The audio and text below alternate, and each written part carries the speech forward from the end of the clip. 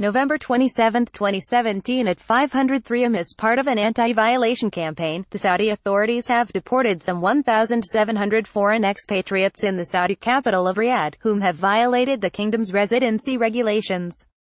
AlRiyadh local newspaper reported that the General Administration of Expatriates Affairs at the city's prisons directorate has informed all the relevant government departments with the arrest. Read more. Foreigners still net sellers of Saudi stocks in wake of corruption crackdown. According to the Director of Prisons in Riyadh, Brigadier General Ali Al-Kout, the Expatriates Department has helped in receiving the violators, finalizing their deportation paperwork and transferring them to the airports.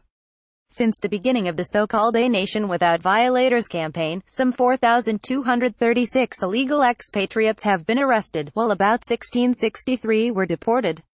On the 29th of March, the Saudi Interior Ministry launched an anti-violation campaign that aimed at giving the expatriates, whom violating the kingdom's labor law and regulations, a chance to leave the kingdom without having to pay penalties.